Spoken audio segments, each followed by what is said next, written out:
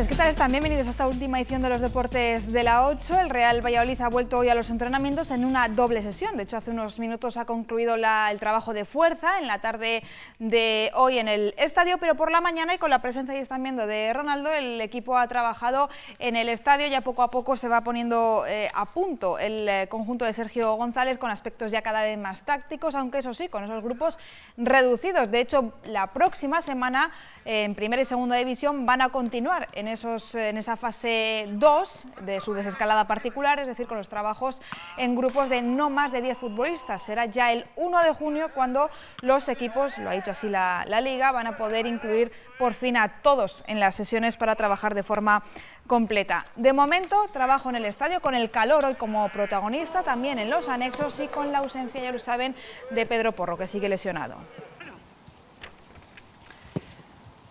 Bueno, esa será una buena noticia, empezar a trabajar de forma conjunta para los entrenadores que esperan esa posibilidad ya como agua de mayo, podríamos decir. Precisamente la gestión que ha tenido la Liga en lo que respecta a los entrenamientos y a la competición ha sido motivo de crítica por parte de Sergio González. El pasado lunes, en la jornada, el técnico ya reconoció que hay aspectos como la fecha del 12 de junio, una fecha que parece descartada ya para retomar la Liga, o el poco protagonismo que han tenido los entrenadores, cosas que no le han gustado. Algo que volvió a decir ayer en Televisión Española y que ha suscitado bastante revuelo, porque además el catalán reconoció que la Liga, a través de esos famosos supervisores de partido, ya le han dado un toque a varios entrenadores por participar en ciertos ejercicios con los jugadores.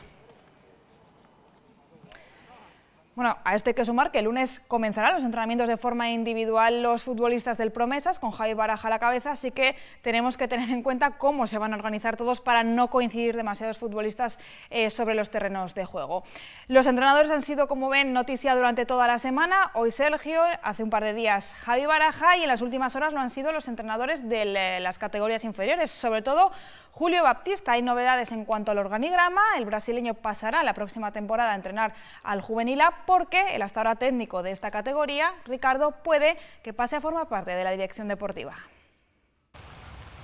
Habrá cambio en los banquillos de las categorías inferiores del Real Valladolid. Julio Baptista entrenará la próxima temporada al Juvenil A, toda vez que el hasta ahora técnico de este grupo, Ricardo, podría incorporarse a la dirección deportiva encabezada por Miguel Ángel Gómez. El madrileño cuenta con una oferta del club para incorporarse a esa secretaría técnica y en los próximos días tomará una decisión.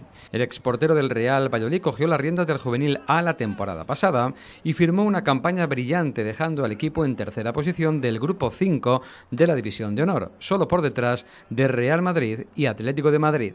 Ahora será Julio Baptista, que también se estrenó el año pasado como entrenador con el Juvenil B, el que coja el testigo de Ricardo. El brasileño se encontrará con un buen grupo de jugadores, alguno incluso ya se ha asomado al filial de Javi Baraja, como por ejemplo Iker, Castri o Slavi. El nuevo organigrama se completa con el regreso de José Luis Santamaría, que entrenará al cadete B. El excentral del Valladolid se incorporará a la estructura de Zorrilla tras su paso por la cantera del Alcorcón. Bueno, ya saben que con el paso a partir del lunes a la fase 1 en Castilla y León, las instalaciones al aire libre van a poder ya por fin abrir con cita previa. También lo harán los centros de alto rendimiento de la comunidad, en los que los deportistas por fin van a poder retomar su actividad deportiva. Uno de ellos es el centro de alto rendimiento Ríos Gueva, que a partir del lunes va a abrir sus puertas, pero eso sí, también con restricciones. De momento, obviamente hoy sigue cerrado, ha estado cerrado, pero hasta allí se ha desplazado en las últimas horas nuestro compañero Manuel Centeno.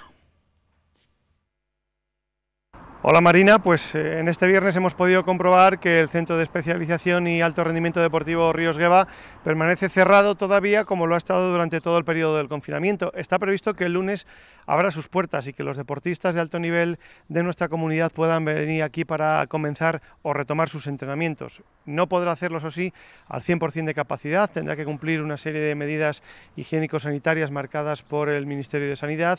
Los deportistas tendrán que mantener una distancia de al menos 2 metros y será solamente para trabajo individual, no habrá trabajo en grupo, al menos en esta primera fase. Ya abrieron durante esta semana algunos otros centros de alto rendimiento, como Sant Cugat en Barcelona o en Madrid, del Consejo Superior de Deportes, pero en lo que hace referencia a los centros de Castilla y León, abrirán el próximo lunes.